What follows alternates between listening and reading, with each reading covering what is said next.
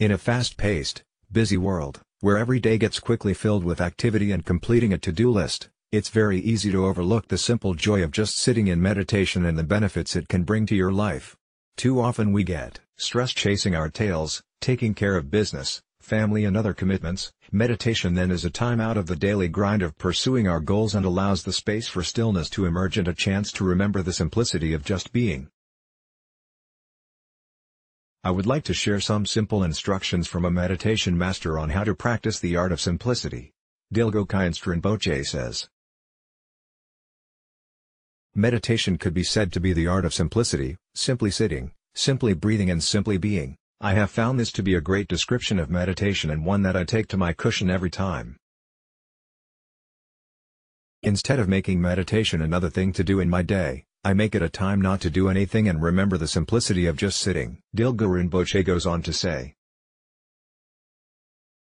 meditation is one of the rare occasions when we're not doing anything. Otherwise, we're always doing something, we're always thinking something, we're always occupied. We get lost in millions of obsessions and fixations. But by meditating, by not doing anything, all these fixations are revealed and our obsessions will naturally undo themselves like a snake uncoiling itself. By not doing anything, our fixations and obsessions can naturally undo themselves.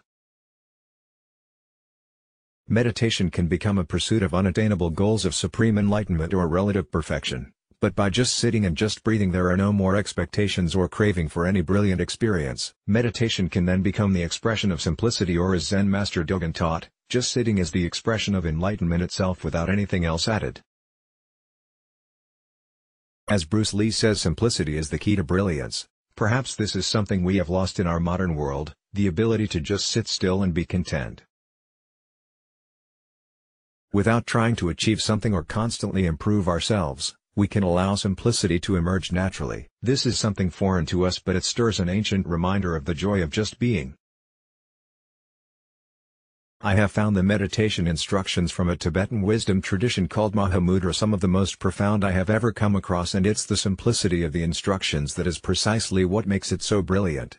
Mahamudra is finding peace and stillness by letting the mind be as it is, without manipulating it or trying to change anything, the awareness of things perfect just as they are. It's a recognition that things, just as they are right now, have a certain beauty to them, no matter how chaotic or messy it all may seem. When we let the mind be just as it is and simply sit still and breath, the joy of simplicity and authenticity easily arises. Without forcing anything, just relax and notice the ease of being in the now. The famous Chinese philosopher Confucius once said, life is really simple, but we insist on making it complicated. Instead of making meditation another thing to do, try practicing it in different moments. I think the art of simplicity is allowing things to be, without manipulation or fabrication. Joy and peace can be found whenever you care to stop, be still and just take some conscious breaths. This is the way of meditation, and learning to enjoy these simple things in life is truly a blessing. To be able to savor a cup of tea, enjoy looking up at the sky, or just smiling to yourself about being alive is wonderfully simple and, at the same time, totally satisfying. Keeping it simple is keeping it real. I've tried to make my explanation of simplicity not too complicated because that would defeat the purpose of this article. Simplicity also implies an ability to not have to intellectually explain every single thing that happens, but instead, to accept things as they are with a sense of openness and mystery. It is something that must be experienced rather than talked about, and often to say the words "I don't know" is the beginning of relaxing into an innocent simplicity. Simplicity is always available when you take the time to notice the sheer openness of the present moment. After receiving the meditation instruction I mentioned above, I asked the teacher at the seminar a complicated question about the psychological details of his instructions, and waited for his admiration in my obviously well-studied question. His reply kind of awakened something in me that I will never forget.